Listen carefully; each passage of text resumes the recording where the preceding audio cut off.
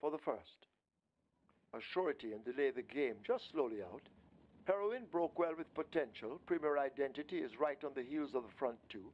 Delay the game now beginning to move forward and getting closer with every stride. Call the Emperor racing on the outside of a surety. Blue Persuasion is running next, and toward the back of the field, that is Nikita B tailing off a long way behind.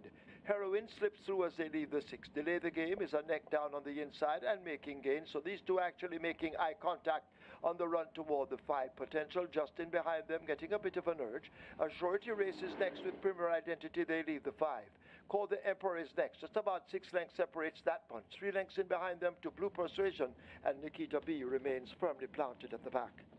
A half a mile to run. They go spinning into the turn for home, and Delay the Game continues to set those fractions. Heroine now stepping back into second. Potential is right there on the rail and making steady progress.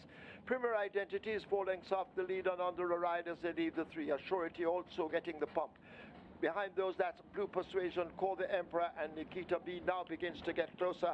They leave the 5/16th in the first event. They're about to come thundering into the top of the lane, and Delay the Game continues to hold that lead under Matthew Bennet. Delay the Game by a length. Here is Premier Identity now cutting right into that advantage as they slip past the 3/16th, but Delay the Game is game and holding on to that lead. Premier Identity trying to close up. A surety not too far away. Blue Persuasion on the outside. This Delay the Game now coming under pressure.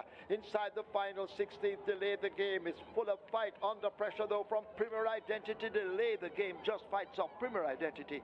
A surety's third, Potential fourth. Could be Blue Persuasion over Heroine.